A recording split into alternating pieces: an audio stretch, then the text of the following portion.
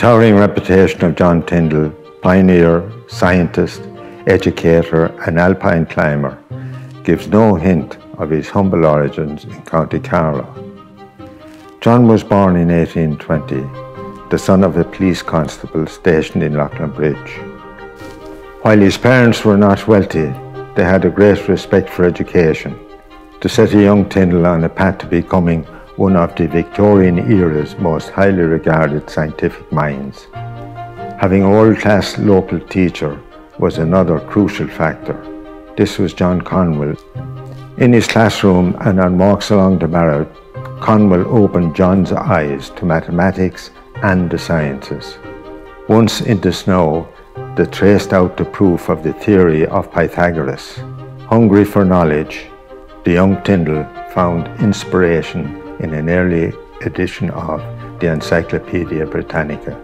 With this as a guide, he conducted the first of the experiments that characterized his practical approach to science.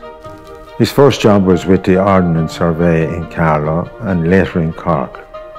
But after transferring to England, he was fired because he led a campaign on behalf of Irish engineers to receive equal conditions and pay as his English counterparts.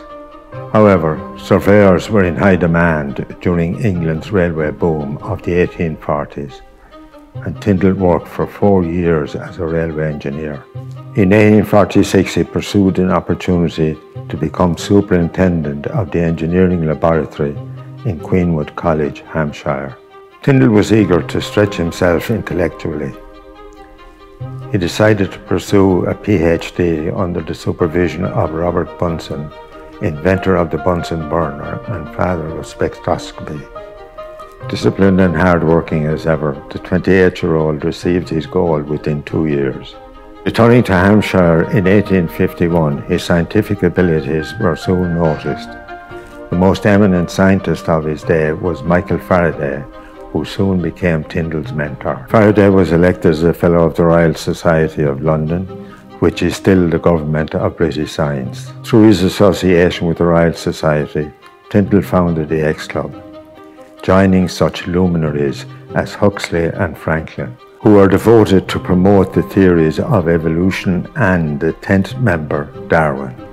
Continuing a tradition begun by Faraday, John brilliantly presented public lectures that featured spellbinding practical demonstrations. These experiments brought his many areas of study to life.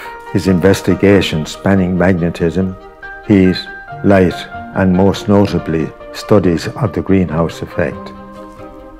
Tyndall demonstrated the fundamentals of infrared science, the basis of atmospheric physics, and established the sciences of infrared spectroscopy and spectroscopic scattering.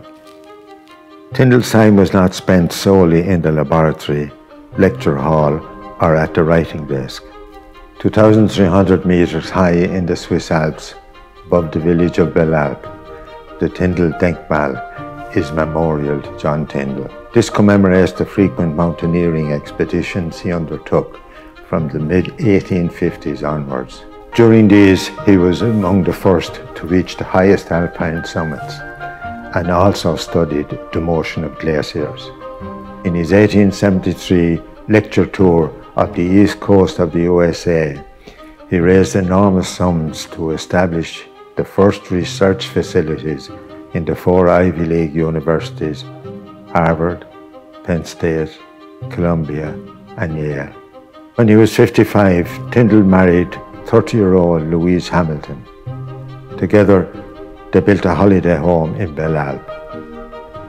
They remained happily married for 18 years. Then, in a tragic mishap, Louise gave him an accidental overdose of chloral hydrate.